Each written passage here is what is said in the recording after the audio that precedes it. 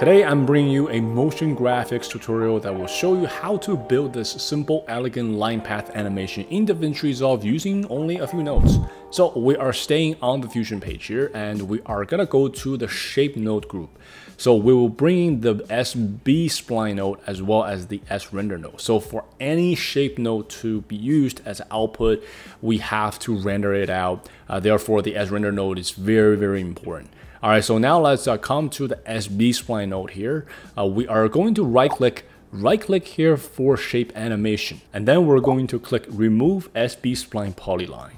So why do we do this? Well, it's really to kind of prevent us from making accidental mistakes down the road. So to demonstrate, I'm going to just draw a very simple shape here on the screen. Now you will see that it automatically keyframes for us. So let's say somewhere else in the video, we decide to make a change to this shape. You will see that it will automatically keyframe again.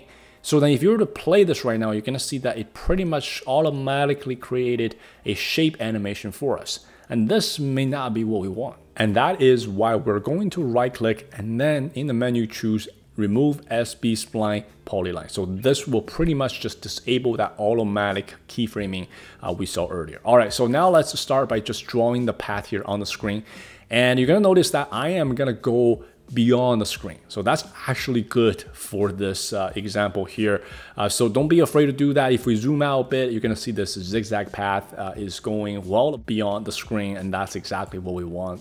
So what we're going to do right now is to start to bring out the line itself, and we are going to do that by just increasing the border width by a touch there. So in this case, really less is more. So just a little bit is perfect.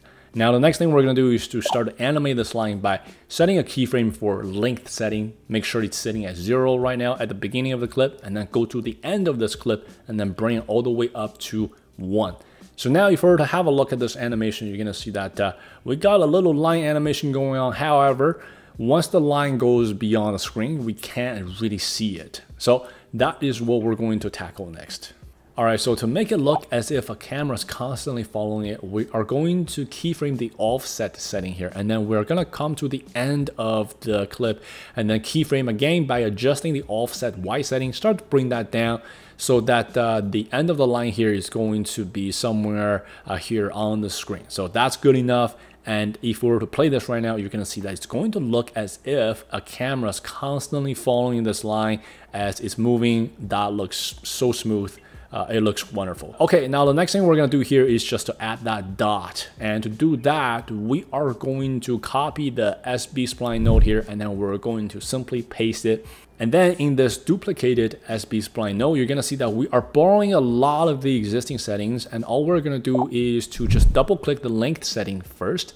This will reset it, and then we're going to make sure that we bring this all the way down to 0. And then we are going to start to increase the border width there just a little bit. And now you're going to see this little dot forming here at the bottom. So a little bit more there. And then I think that's good enough. So now if we were to have a look, you're going to see that the dot is there, but it's not animated. So that is something we'll be looking at next. All right, so what we're gonna do is to set a keyframe for the position setting here, and then we're gonna go to the end of this clip, and then we're going to set a keyframe by bringing it back up to 1. So now you're gonna see that this dot is right now animated and it's moving in perfect sync with the line path animation. Just look how smooth that is. That's beautiful motion graphic. And now one other thing we can do here is to just add a background. So let's bring a background node here and then connect S-render to it as a foreground.